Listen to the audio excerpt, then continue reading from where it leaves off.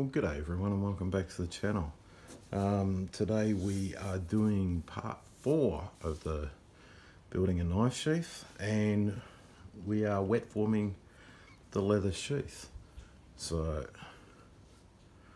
away we go. Alright, what we need to do to start with is protect the knife from the fact that we're going to be putting it in wet leather. Not as important with this one as it's stainless steel, brass, and it's a stabilized timber on the handle, so the water's not going to affect this one too bad. If we had a carbon steel and an unstabilized timber, you're going to get much more effect from the water. So what we want to do is just wrap it up just to keep it nice and protected. I want to keep that wrapping fairly snug around it, no big folds or anything.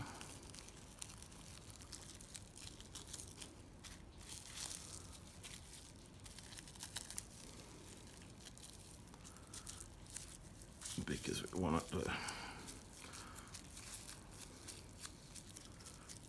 we don't want to create lumps that are going to end up in the leather.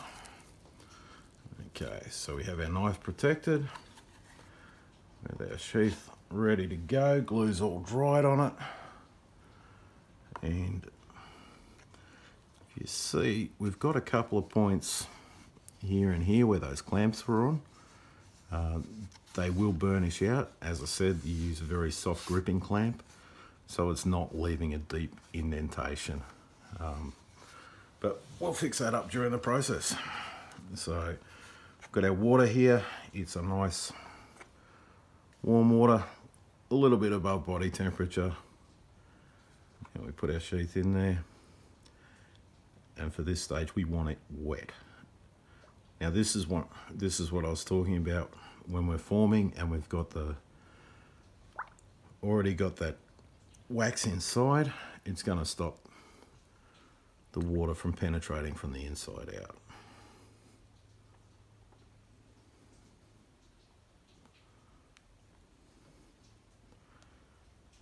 And we're just trying to get it from the stage where it's a stiff piece of leather to becoming soft and pliable. So just working it a little, getting the fibers moving, giving the water a chance to soak into it.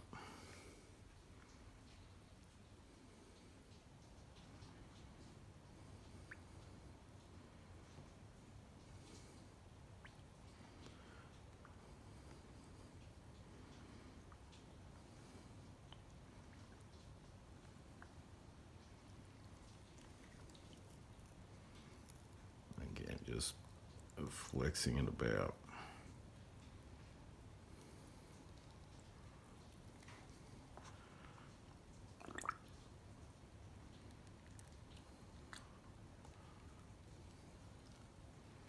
Alright, that's pretty good there. So we just empty any water that's in the sheath out. Again, we're just trying to protect the blade as much as possible. I don't want to be shoving it into a puddle of water. It's only got some plastic wrap around it. If I shove it into a puddle, it's going to end up wet. So just wiping the excess water off the outside. The water that we want is the water that's in the leather.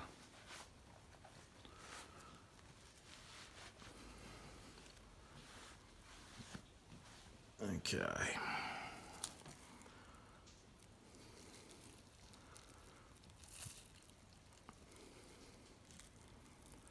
Gently push the knife down.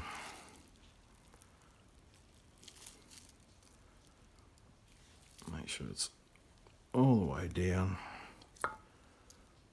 Sitting in place properly.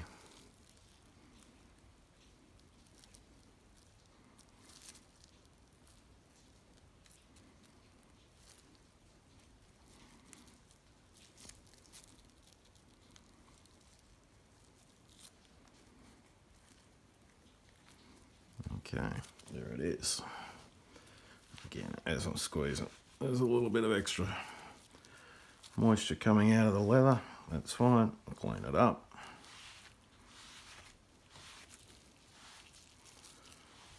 Okay. Now to form it up, what I use is one of these, which is a bone forming tool. It's not what you have to use. It's what I use. I do a few of them, so I got myself one of those. You can use a simple old teaspoon, coffee spoon for those in the States. You're just using the smooth edge just to push it down. You can use a polished piece of a hardwood. So for the Australians, that's a piece of red gum or something like that, and you want to sand it up to a high grit. For Americans, Europeans, everyone else, generally an oak. Just something with a really dense sort of fibre to it. If you're using timber. As I said, you can use the spoon, it works. But I have a bone former, so let's use that. All we're doing is we're pressing down around the handle, down the spine of the knife, just to keep it tight down that spine. Out on the edge where those clamp marks were. We're pushing those clamp marks out as we do it.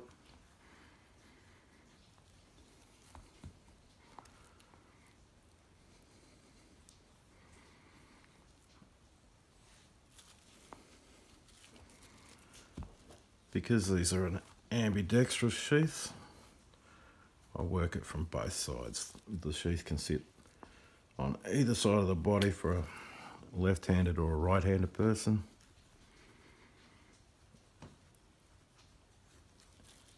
If we do it evenly,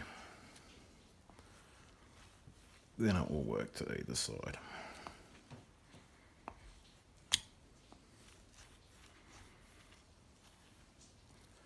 Down the spine, clamp marks, just pushing in against the blade. Pushing in against the handle.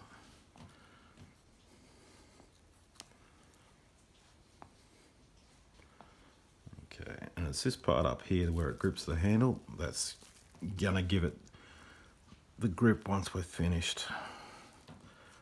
That's the part that retains the knife in there.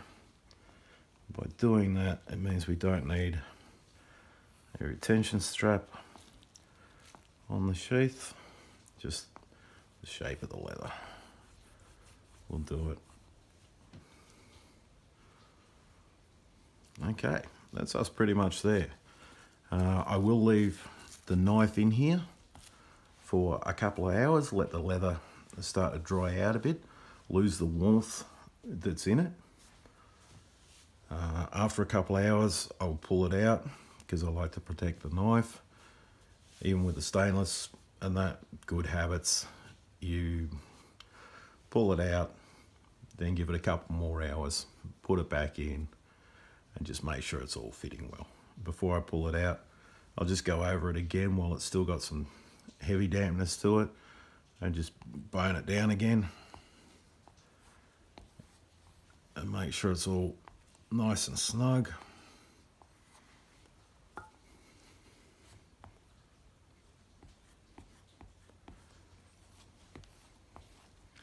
But this will take at least about 2 days to dry, so it's going to be a couple days before I do the next video on this one.